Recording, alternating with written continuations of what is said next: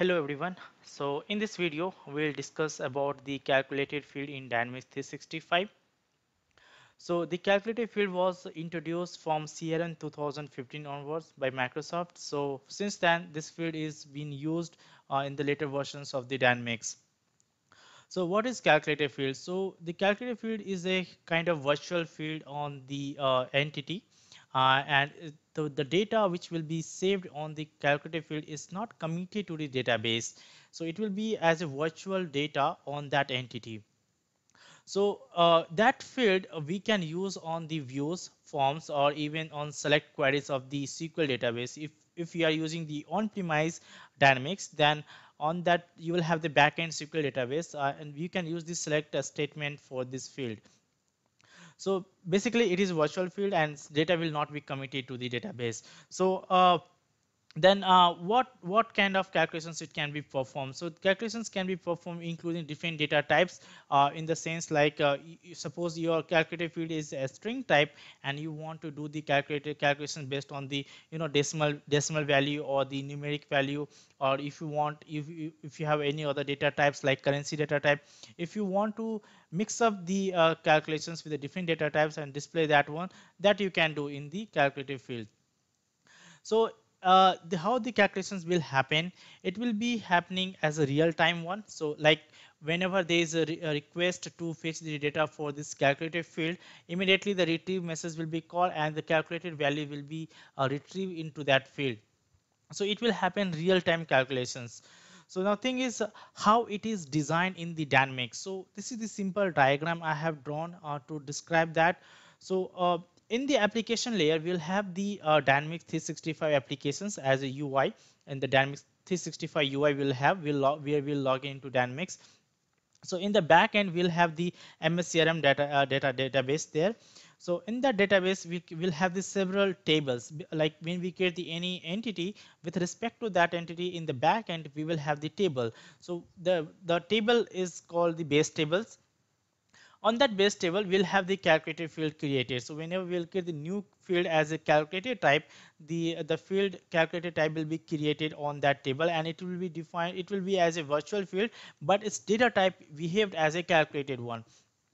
So whenever the new calculated field is introduced to the particular entity, or we can say table, then with respect to that, what logic we have defined, like how the calculation should happen, that logic will be transferred as a function, and that function will be stored in the different function sections. But these are present in the same database, like MSCRM database only. So what will happen? See, from the application, if there is a request, this request to retrieve the value for the calculated field from that base table, I mean from that entity, then the calculated field look for the functions which we have designed.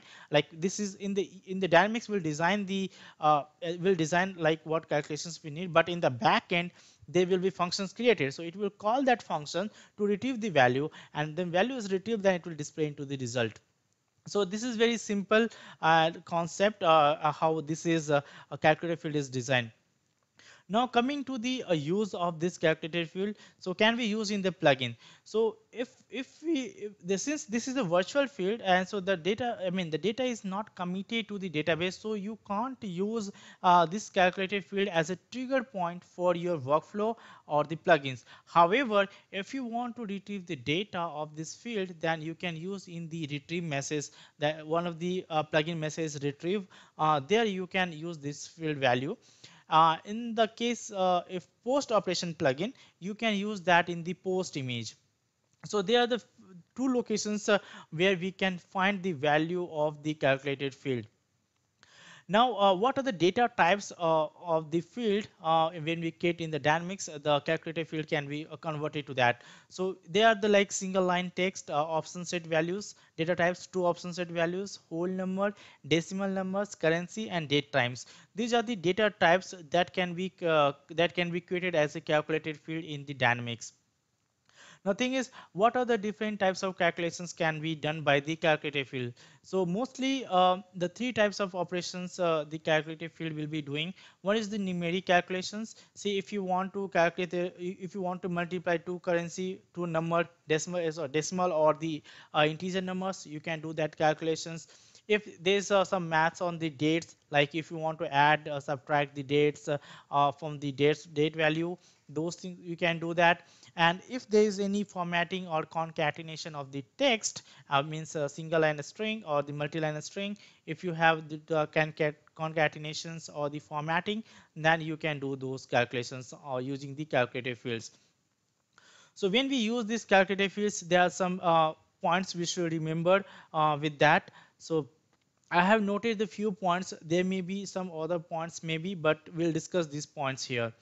So the attributes when we design, when we create the calculated fields, then the attributes, which attributes we can refer in the design. So the we can refer the attributes from the immediate related parent entity of that calculated field. So see, the calculated field we are creating for entity B, and the parent entity is A. Then from this entity B, we can refer the attributes of the parent entity. So not from the child one. So if there's immediate parent entity, that we can refer that one. So the only attributes from the immediate parent entity can be used in the calculated attributes, and these attributes we can use on the different queries, charts, and visualizations, whatever we are having, we can use that. And we can use up to 10 different calculated field on those charts or visualizations where we want to use. The calculated attributes can be referred the other attributes. Yeah. So calculated, when you are creating the calculated attributes, you can use the another calculated attributes, but you cannot reference its own calculated attributes. What will happen when in the design of the calculations, if you are using the same calculated attributes in the design, then it will be circular reference. So the calculated attributes will be referencing itself, so it will be updating itself again and again. So it will go into the circular reference, and it will have the later on it will give you the error. So in the design, you can refer the calculated attributes, another calculated attributes, but you cannot reference itself. Also in the calculated attributes, if you want to use the rollup data field, you rollup fields, then you can use the rollup field also. Then uh, using the calculated attributes, if you want to set the some properties of that field, like this minimum value or maximum value, if it is a whole number field, and if you want to set the minimum value and maximum value, then you can't do those things. So it means you can't set the properties using the calculated field. And since as I mentioned before, since this is a virtual field, so you can and it is only present and retrieve, so you can't use this field as a trigger point for the workflows or for your plugin. So sometimes this is the last point. The calculated attributes don't have the values for when a user with the Dynamics 365 for Outlook, if for the Outlook is offline. So in the Dynamics we have feature like we can connect with the Outlook, and from there we can trigger the updates in the Dynamics. But when you are having the Outlook offline, and then in that case you will not have the calculated values there. So these are the limitations with the calculated field. I hope now you have the much informations on the calculated field. Now we'll see the demo of that. Okay, so here we have logged into the Dynamics, and here I have the two entity, university entity and the student entity. So the university entity is my parent entity, and the student entity is my child entity. So I will be creating the calculated field on the student entity. So I'll here on this form I will be adding the couple of calculated field here. So I have opened my solution. This is my solution, and where my custom entity is here. So I will be creating the new field, calculated field. So what I'll do in my demo, I want to calculate the year of the student age based on the date of birth given in this field. So I'll go to the my fields here from this solution. I'll create the new field, and let me give the field name as schema name student age.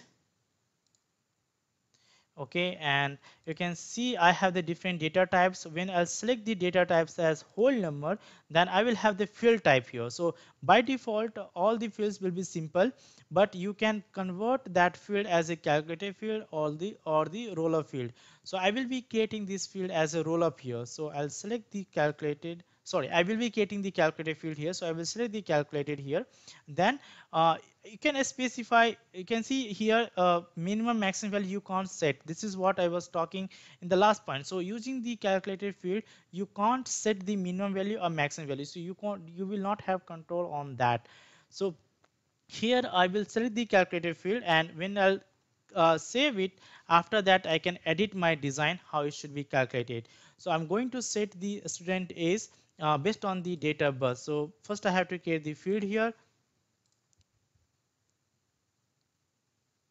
So field is created. Now I can click on the design here, and here what we'll have the conditions and the actions. So condition is specify when you want to trigger your calculations. So see, I want to trigger this my calculations only for those records which are active. So which the record, like all the student records which are active, for those ones I want to trigger, and it should have the date of birth value in that. Okay, for those records I will be triggering one. So I'll take the conditions, and while taking the condition, you can see it is taking the entity as a university here. So what will happen, since on the student here, on the student record, I have the university lookup. So this is the parent entity for my student entity. That is why the immediate related entity is the university entity, and that is why I am finding here in my a condition here. So I will be, if I want to refer this entity, I can use that one. Like that, if you have a n number of the immediate parent related entities, you can use that for your conditions. So I'll select the current entity, and its status should be equals to active. I'll select that condition, equals to active. Okay, and I will add another condition, and that is on the current entity I will have the student date of birth contains the data. Okay, when these two conditions are met, then I'll do my calculations. And what calculations I'll do, I will set the age of the student. So since the age will be the difference of the years, or we can calculate the number of days and then we can divide by 365, like that. So let's take the difference in the year.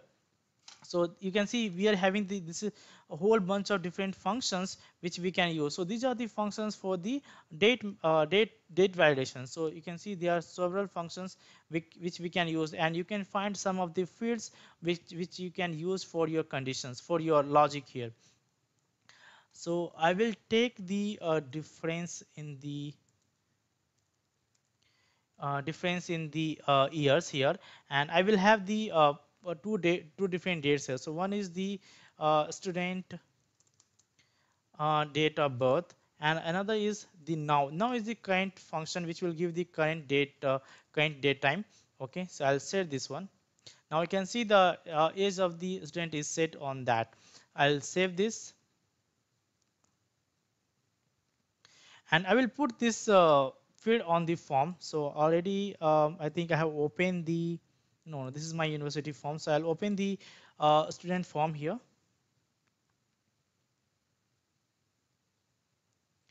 Okay, main form.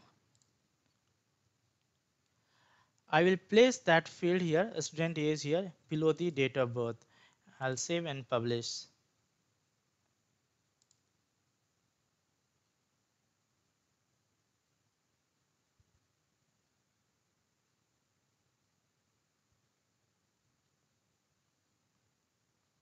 Okay, my form is published. I'll go to the my dynamics here, and I will try to create the new record here. So let me refresh this one more time.